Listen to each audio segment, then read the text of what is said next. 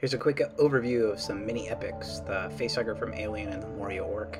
It's the Facehugger packaging, Mr. Kane there, getting attacked in the first Alien movie. This is the top of the package, cool heavy outline, kind of comic book style.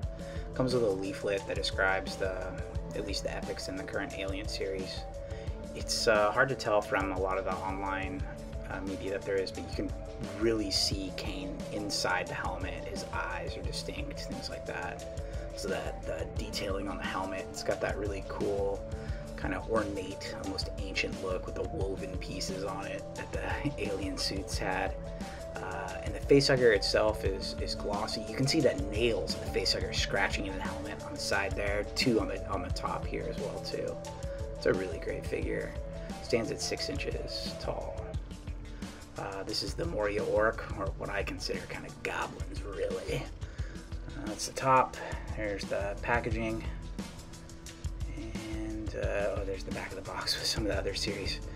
I didn't include its little leaflet. Yeah, each comes with a little clear plexi base. Cool styling. I think it's the cartoon kind of exaggeration is really nice on this. The hair gets really stylized at the back here.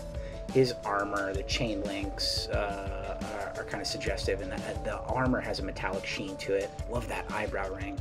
Kind of wish his eyes were a bit more distinct, but great figure. Stands at 4 inches. Here they are together. Another shot of them together. Really cool. They're going to be little shelf tchotchkes for me next to my books. Hope you like them.